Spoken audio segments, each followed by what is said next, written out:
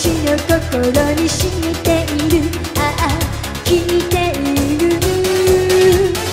紫色した黄昏の沖は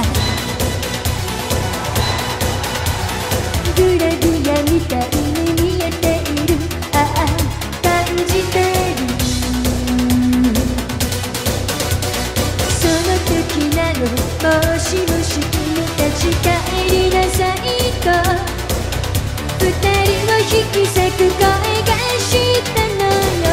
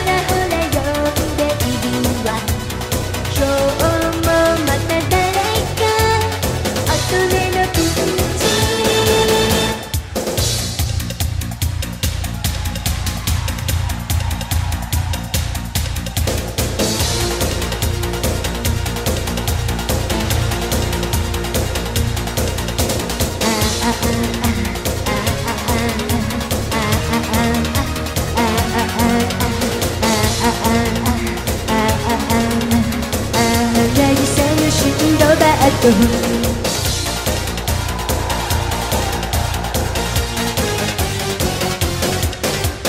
こかと思えばまたまたあちら浮気な人ね。さあ貧乏男は君に抱える女から美女へ。君がとってもお似合いですと刀を抱いて、ちょっとお兄さん誰なるし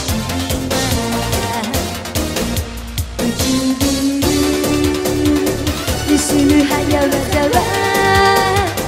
噂通りだわ。あなた真のバッドセクシー、あなたはセクシー。私はイチコロでダンスよ。もうあなたに溺れる。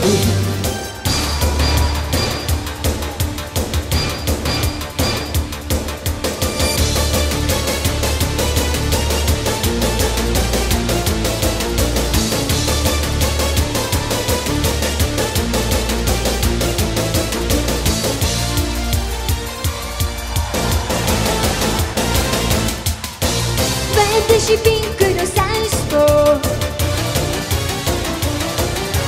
私ピンクのサウスポー。キリキリないよ、キリキリないよ。魔球は魔球はありや。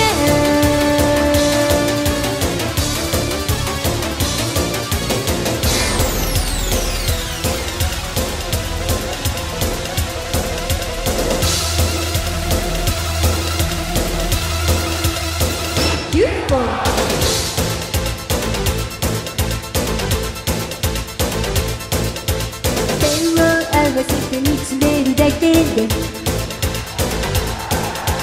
愛し合える話もできる。口づけするより甘く、ささやき聞くより強く、私の心を揺さぶるあなた。言わずに思っただけで、すぐあなたに分かってしまう。飲みたくなったらお酒、眠たくなったらベロ、次から次へと差し出すあなた。信じられないことばかりあるの。もしかしたらもしかしたらそうなのかしら。それでもいいわ、近頃少し地球の男にきたところよ。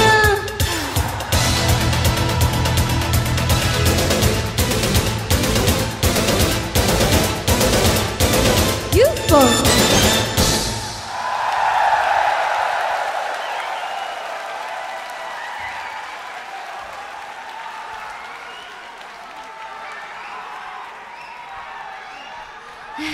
皆さん、ピンクレディーメドレーどうでしたか？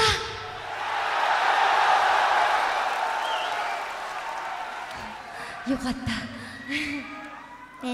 私がね、初めて、生まれて初めて買ったレコードが、ピンクレディーの UFO、それですっごいその時好きで、